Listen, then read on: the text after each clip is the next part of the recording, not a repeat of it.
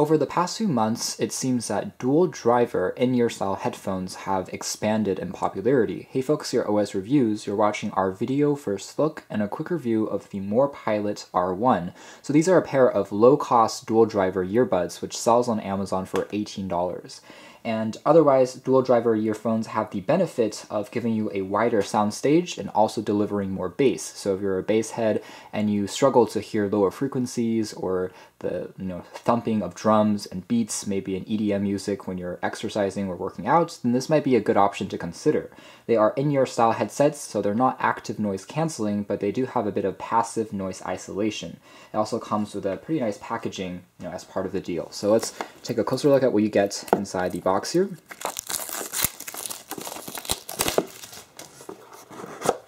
And it seems like the earphones themselves are presented just on the top. So for $18, really not a bad looking pair of earphones. They actually seem more premium than the price would suggest. There's also a small carrying pouch, which we'll take a closer look at in a second, and also an instruction manual that's documented in full color, tells you how to use it. There is a microphone on here, which you can use to answer phone calls when you connect it to an Android or iOS device. The cable length is rated at 1.2 meters long, which is pretty average for a pair of earphones. The soft carrying pouch includes access to spare silicone tips in case the ones that are pre-included don't give you the most snug fit. There's also a clip that you can use when exercising and moving, just to prevent the cable from having too much noise or getting in your way when you are exercising. We'll take a look at the design in a second, but in terms of specifications, these earphones offer a sensitivity of 105 decibels, and it offers a frequency range of 20,000 hertz, 20 hertz to 20,000 hertz, and an independence of 16 ohms. The weight is roughly 15 grams, so they are very lightweight. You can see it's made mostly out of plastic, which means that even though these are dual driver ear tips with a slightly larger size than your regular in-ear style headphones, they are still quite lightweight and easy to take with you and wear without too much discomfort over a longer period of time. So in terms of the independence and frequency, these are all fairly average specs, and if we take a closer look at the design next, you can see that the translucency means that you can kind of see the driver parts on the inside, which gives it kind of a steampunk effect, in my opinion, and overall they are fairly elegant despite the low price tag.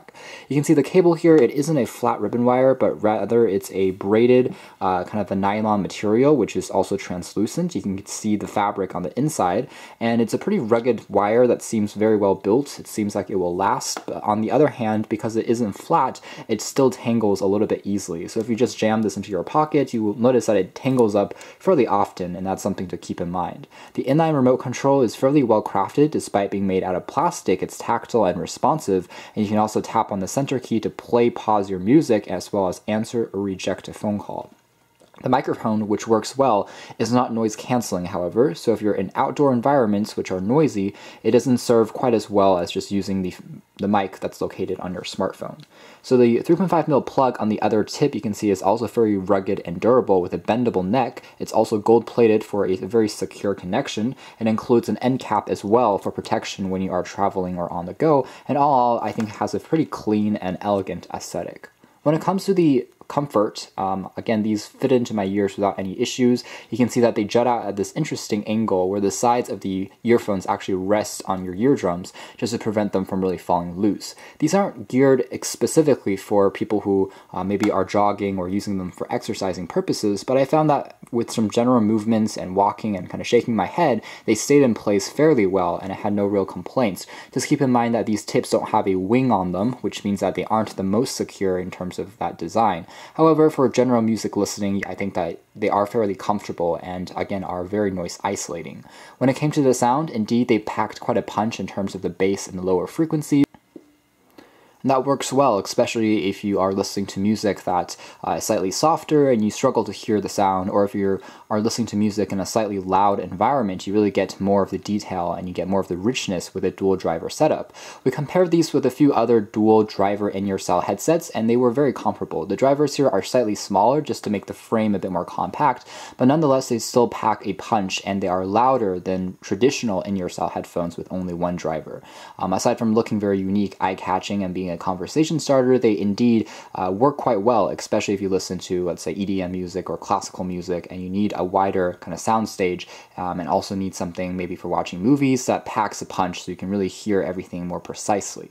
You can check out more details about these in our official written review, but for now, this has been our video. Thanks for watching here at OS Reviews. This has been our video first look and a very quick review of the Morpilot R1, a fairly low cost and unique looking dual driver in-ear style earbuds.